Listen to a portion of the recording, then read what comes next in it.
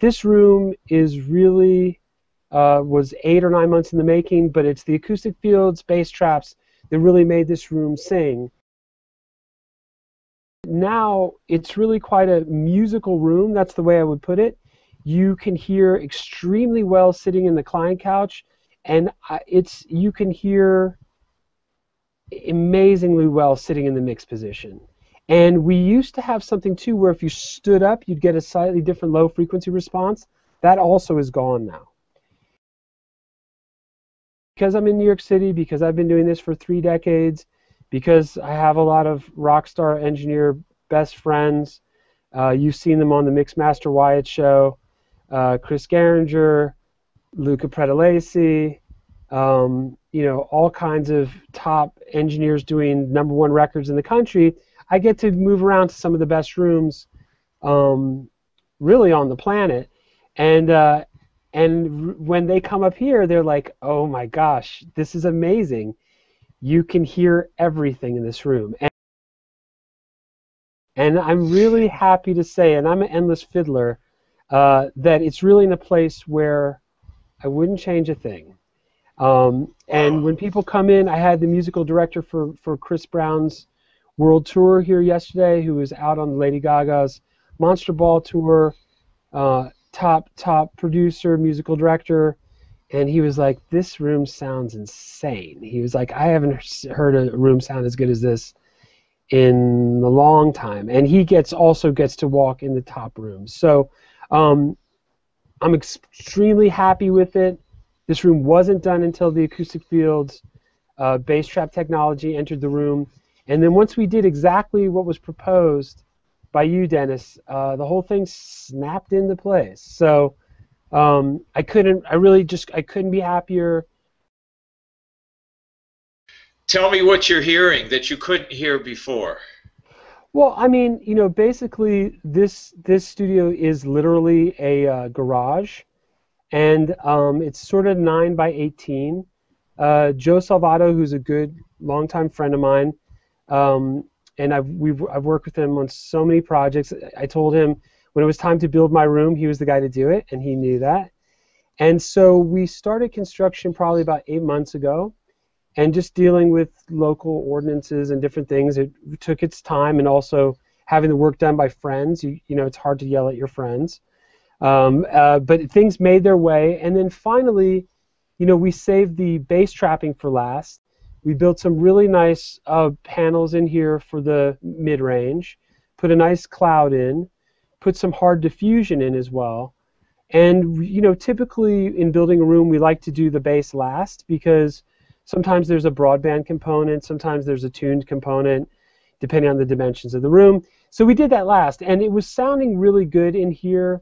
The monitoring in here is a Dangerous D-Box built by Chris Meath, and a pair of B&W Diamond 802s, a pair of Avantones, and all of the amps are Brystons. We have a 2B and then a 4B on the Diamond 802s. And so we set everything up, and it sounded very, very good, except for the bass was a little uneven in the engineer's seat, in the engineering position, and there was a lot of bass in the back of the room. So Joe said, you know, I did some research. I talked to this guy, Dennis, out, you know, west, works for this company, Acoustic Fields.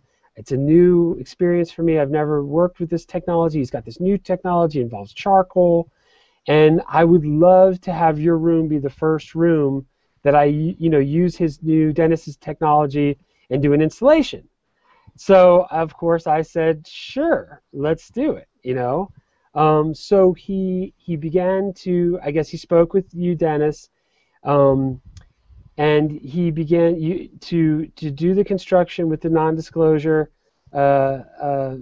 signature and get some coaching from you and materials. And he built, I think the first thing that he did is he built a broadband and a narrowband, and he put them on the back wall. So he put those in, I'd say, about 3 months ago, and immediately the bass changed in the room. the bass was very, very tight in the back of the room in the client couch position behind the mixer's seat. And that was amazing, but it almost sort of changed the bass in the front of the room. And so Joe was like, I wasn't sure if we were going to need 2 or 3. Dennis kind of, counseled us to use 3. I didn't know if the room would deal with 2. I think Dennis was right. Let's do 3. And then I think he went back and built the final bass trap, which we loaded into the front of the room, I'd say about 2.5 months ago. And literally when the final bass trap went up and in front in the room really came together. It was like the clouds cleared and the sun, the Jesus light shone down from the heavens, and all of a sudden the room really came together. And the way I would describe it is just that it is generous in bass, but it's also tight, and it's softened the mids and the highs in a way that I can only say was just kind of amazing, magical, really. It softened the vocals, and it also gave more detail to the reverbs, and probably you can describe why that happened better than me.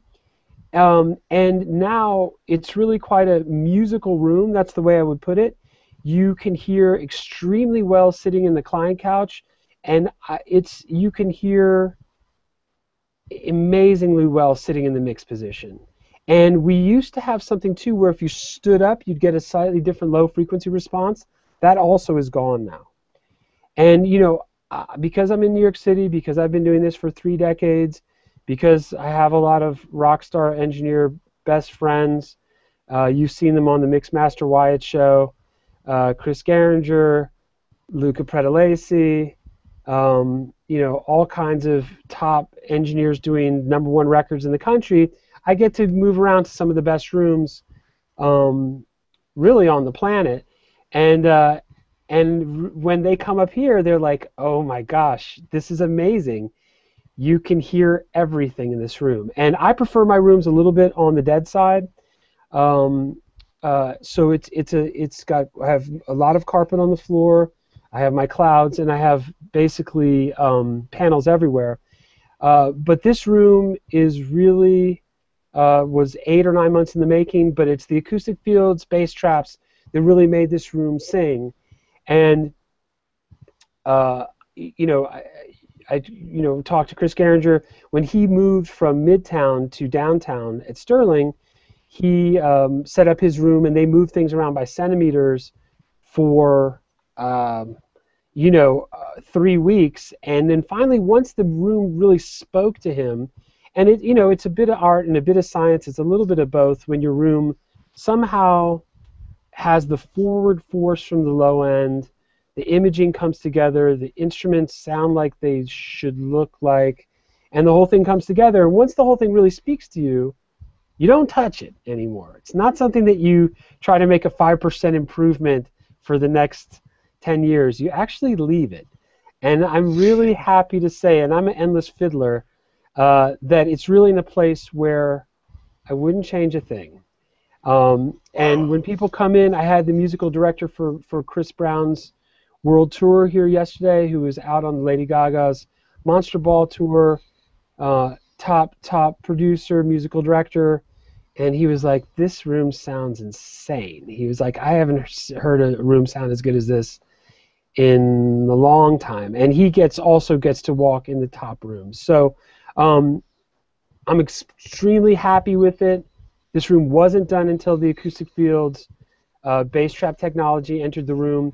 And then once we did exactly what was proposed by you, Dennis, the whole thing snapped into place. So I couldn't be happier.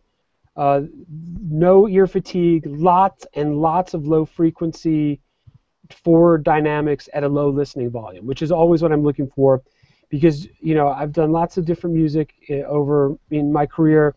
Right now I find myself in in an EDM space, which I always loved even before it was cool. And so, you know, we deal with a lot of low frequency projects and projects that are really meant to be played back in clubs. And I have a very clubby function one response at a low listening level. So I'm a very, very happy camper there. Well, wow. So I'm starting to sweat. Well, good. Every word you said, Danny, was exactly the premise I used to develop the technology. Everything that you articulated, that you heard, was what I was never hearing in rooms. Yes. And the diaphragmatic absorption technology that you are hearing in your room with the carbon, I had the technology. I just didn't have the carbon fill, because the fill material is the rate of absorption. It's the rate of absorption that's necessary in order for definition, separation, and clarity to occur. It's not necessarily grab 100% of everything. Well, that makes sense to me. That makes sense to me, the rate of absorption, because the way I experience the room now is that the low frequency decay is smooth, but it's tight.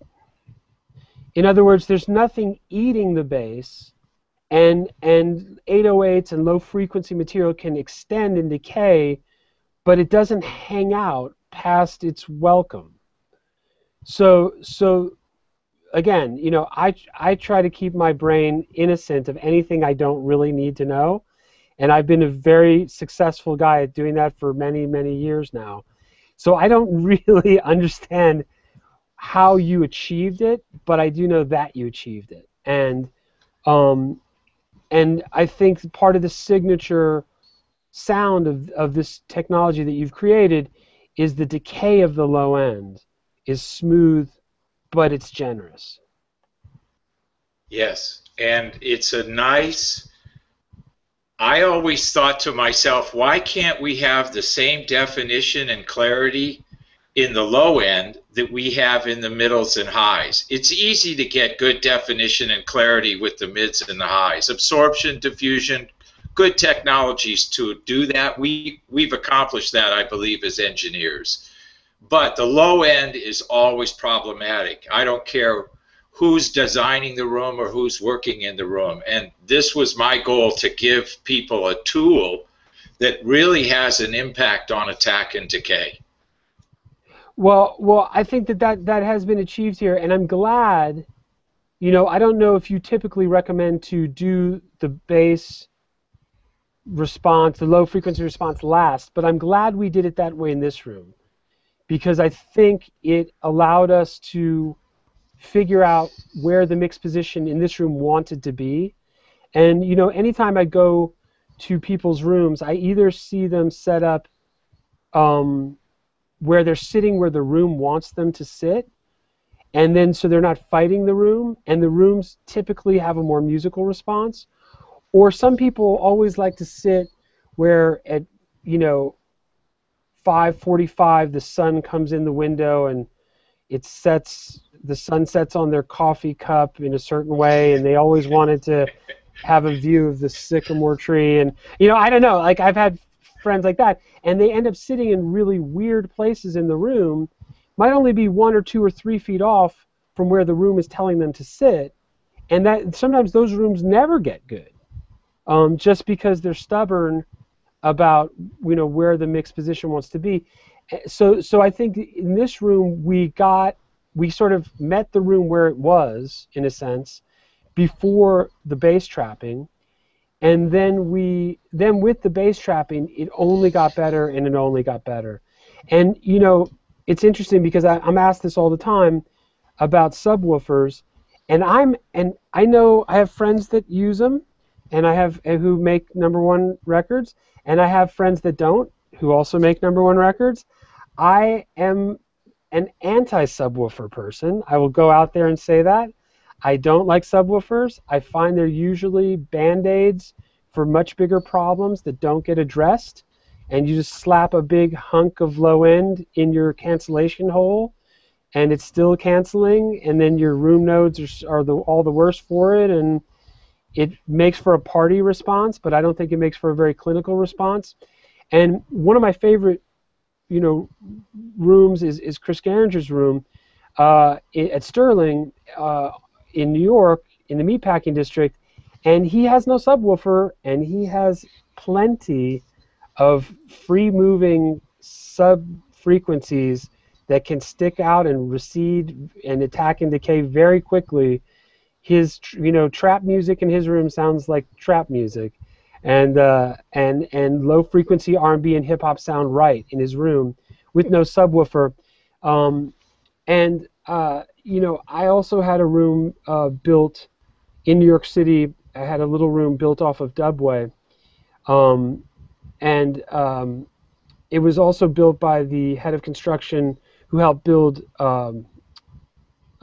Sterling, and it was such a beautiful room that we had small Genelecs at that time with 6-inch woofers, but the room was so sweet that you could hear the subs perfectly, and we did a lot of hip-hop at that time, a lot of stuff for Raucous Records and Ultra Records and different record companies at that time. And with these, people walk in and say, "Where's the sub?" And we had 6-inch woofers on some small Genelecs. So that's just a long story to say that if the room is behaving properly, I think you don't need a sub. I don't know, Dennis, where you come out with the whole sub debate, but I'm anti-sub. I'll just say it. If the room, you said it so well, Danny, if the room is behaving itself, less is more. Yep. You just don't need all that energy. If the room is behaving correctly, it's the old problem. I want to hear more of the good stuff in the room, so I'm going to turn the gain up. And that causes the room then to react to more pressure and unwanted pressure, and then it just makes matters worse. So then you turn the gain up a little more to try and squeeze more out of it, and that's not what you need. The room has to behave itself, and then less is so much more. I have heard rooms with low end with 6-inch drivers that sound wonderful. Exactly. Same here. Me too. And Yeah. and I've heard rooms with huge subs that sound terrible. Absolutely. Absolutely. I have to laugh a little bit about your comment when you got the units installed, how the mids and the highs came together really nice. And I've had that experience many, many times. And it's a wonderful experience because you know they're there. You know your electronics are capable of producing what you want to hear. But when you drop the pressure in the room with the carbon and cover the low end like you should, Joe did his job. He got you all the mids and highs that you needed. You just couldn't hear them. Well, but that's exactly right. And I think it was interesting because we were picking amps for the Diamond 802s, and I didn't have an amp like that. These were my first set of sort of this style speaker that I was able to use in my personal studio. And so he gave us first a loaner, a Macintosh amp. It was solid state with huge, it was a 400-pound, I forget the model number. It must have weighed 2 tons, transformers, the whole thing. And so it had a rich, slow transient kind of sound to it. And it was a pleasing sound, and I think I would want it for my home stereo, having like a really good glass of wine or something at the end of the day. But on a clinical level, it was almost too rich and flattering for a daytime, let's nitpick this master a little kind of thing.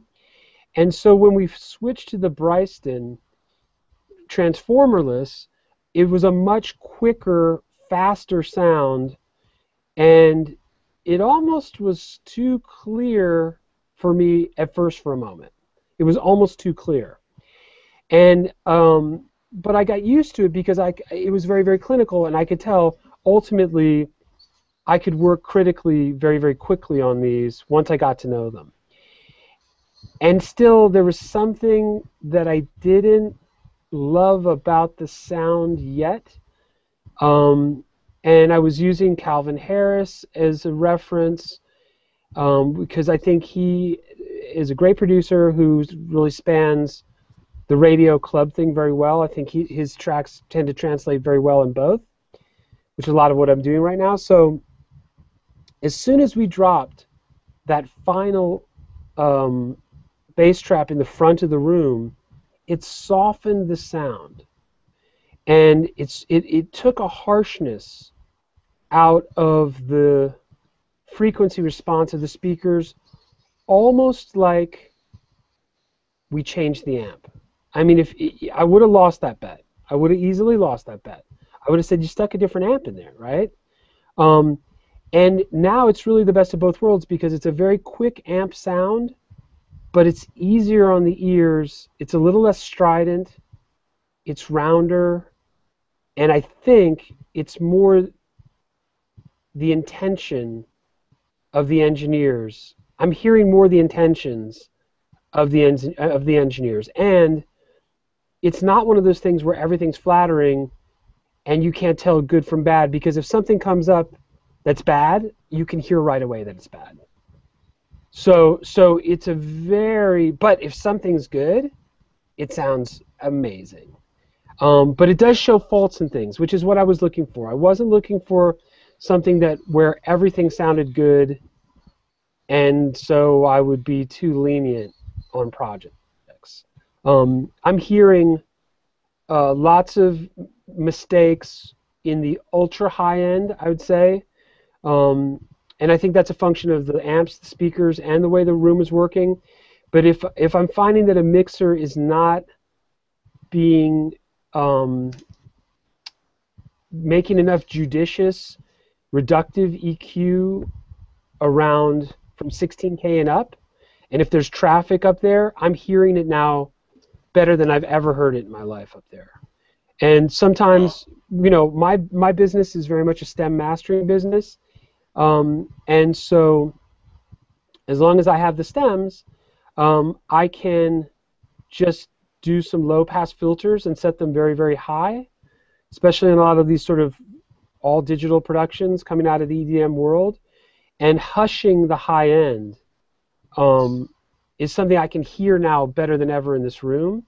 And all the clients have been very, very happy. They're like, not sure what you're doing, but it's smoother, it sounds better at a really loud listening volume, and the low mids and the lows are hitting me better because I'm not getting poked in the ear by excessive high highs that I think I simply just wasn't monitoring as well before this room came together.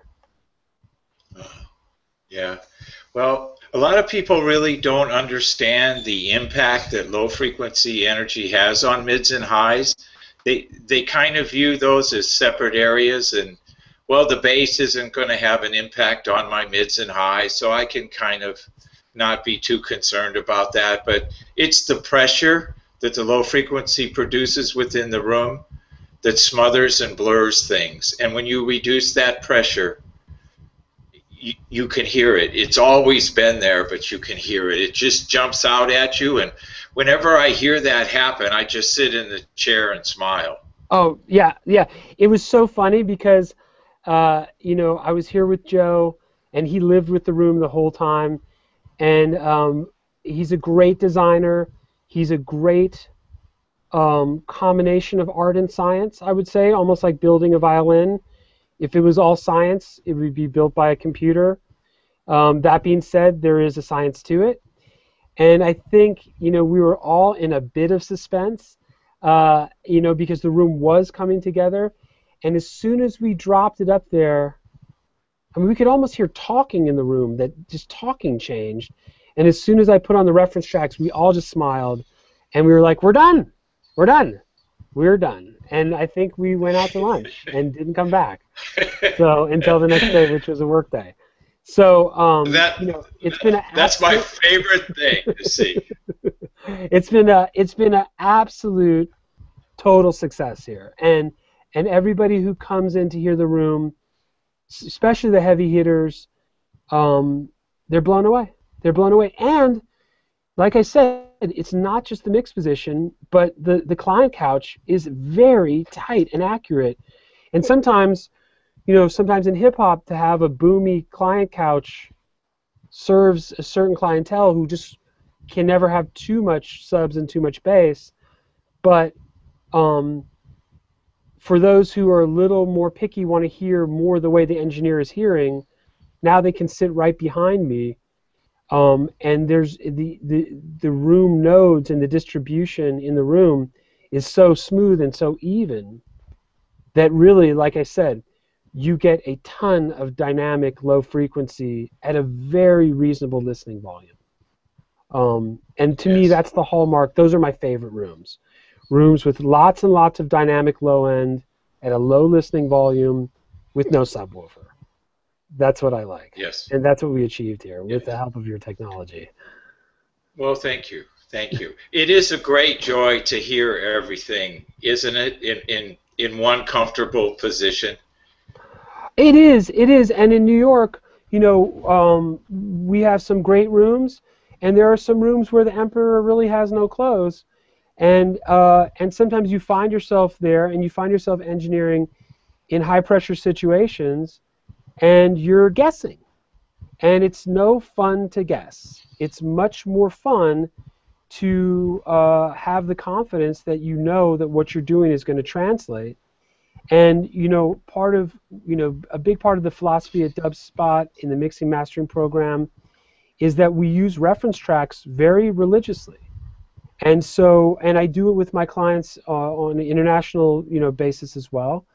And so when somebody wants something mastered, or stem mastered, stereo mastering, or a mix, I have them send me a high resolution wave file, 44.1, 24-bit or 16-bit wave file, of something that they think sounds really, really good, and we will match to it. And then when you can hear that reference track, which is probably a popular track, whether it's commercial or underground, and you can match to that track, and then you can accurately bridge the gap because you're hearing what you need to hear. When you're done with that workday, you're done, and you know that you're good. So Yes. There's something incredibly satisfying about that, and not having to guess, and to hear all the dynamics and all the frequencies. I mean, that's really what it's about.